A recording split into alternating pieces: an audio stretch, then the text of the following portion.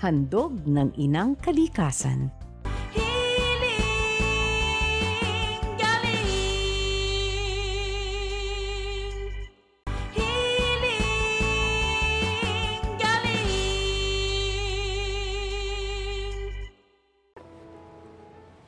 Kapiling na po natin ang gumaling si Lunisita Estrimos. Happy healing morning, Ning. Happy healing morning, Doc. Ayan, Ning po ang kanyang nickname. Pero kanina pa tinatanong namin siya. Si Direk Pit ang nagtatanong, Lunes ka ba pinanganak?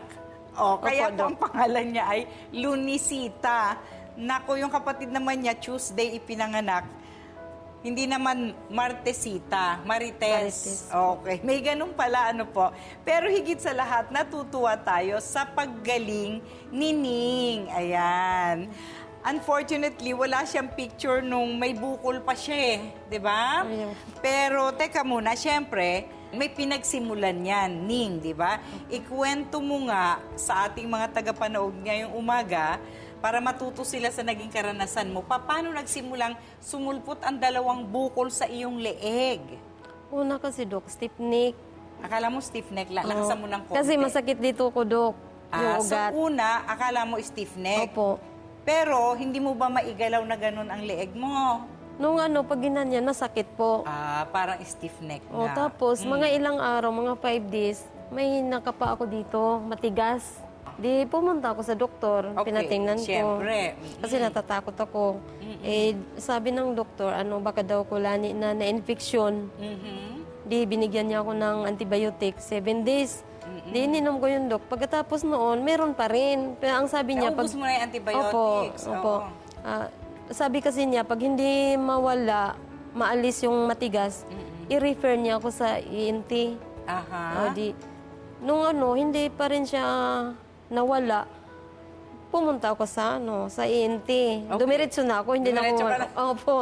Tapos nung po, sabi ng ENT, ultrasound, neck ultrasound at sa chest, x-ray. Tapos nung lumabas yung result, ayun, yung clear naman yung ko. Maayos naman, maayos problema. Yung sa neck, yun yung nakita niyang cleft cyst. Doon nakita? Doon sa ultrasound. Pero, hindi siya makapagsalita kasi hindi matukoy sa ultrasound kasi kung ano ang klaseng bukol. Opo. Pero kinapa nila. Tinusok nila tong liig ko, Dok. Tinusok? Ginanundok ko. Aray ko naman. Bakit naman lalo siyang umano, Dok. Ayun, inano ko. Tapos sabi ko, Dok, ano po ang gagawin? Wala bang, sabi niya, kasi nakalagay sa ultrasound, nag-request sila na CT scan with contrast. Di pinagawa ko naman. Ang dami mong dinaanan. Okay, anyway, para ma-confirm. Para malaman. Yun. Tapos nung kasi ilang days bago makuha, hindi ako bumalik sa kanya. Sa hindi. Kasi sabi ko, ayoko magpa-opera. Kasi ang sabi niya, operahin daw. Ay sabi ko, ayoko. Kasi 2 linggo pa lang to. Yung matigas. Sabi ko, ayoko. Sabi ko, punta ako sa hiling-galing. Kaya pumunta ako sa hiling-galing. Ayan po, ang mga ayaw magpa-opera, pumupunta sa hiling-galing. Bakit sa akala mo, matutulungan ka ng hiling-galing? Kasi prove na po. Kasi mga kaibigan, proven na po. Ano mga kaibigan mo?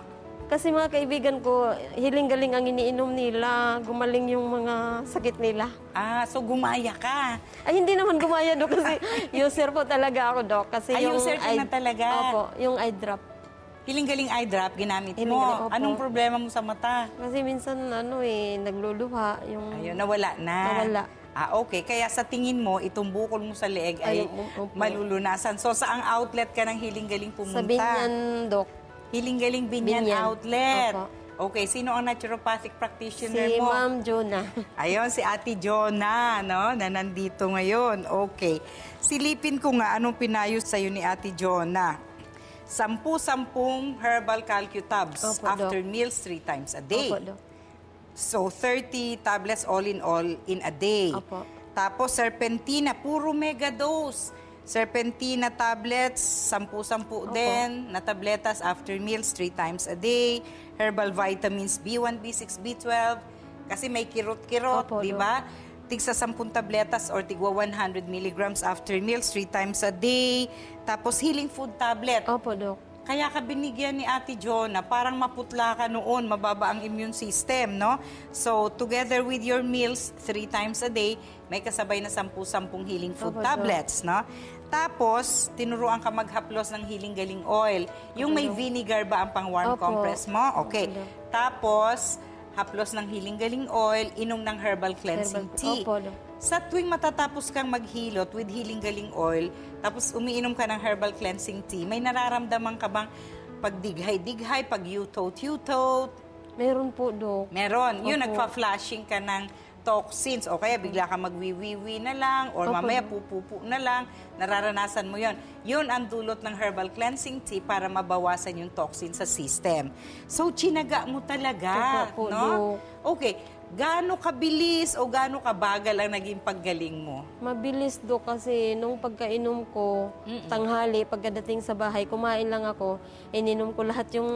Pagkagaling mo sa Hiling-Galing outlet, ininom mo na kaagad after meals? Opo. Tapos yun nga po, yung matigas, parang nilamot, parang ginanon siya, Dok. Parang may gumagalaw sa loob? Opo. Pero hindi mo siya hinahawakan? Hindi po. Okay, nararamdaman mo parang kumikilos ang sarili niya yung bukol. Opo. Yung 2 bukol. Isa lang po bukol niya, Dok. Eh bakit 2 yung Hindi ko sugat? nga po alam, Dok, kasi dito sa taas at saka dito sa baba.